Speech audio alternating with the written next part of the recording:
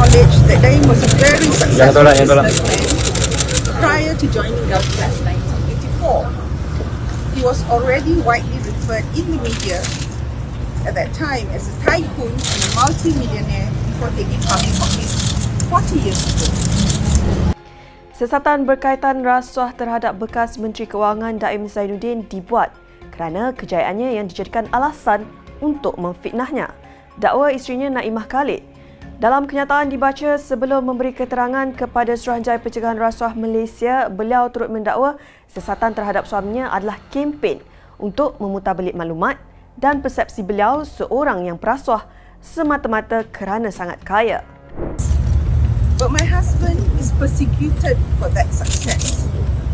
His success is now made an excuse to slander his reputation and paint him as a corrupt person. Yet, this is exactly what the Prime Minister has been doing by suggesting on several recent occasions that my husband has illegal wealth, but without proof, without providing an iota of evidence. Is the Prime Minister suggesting that hardworking and capable Malay businessmen cannot become wealthy without resorting to improper legal means?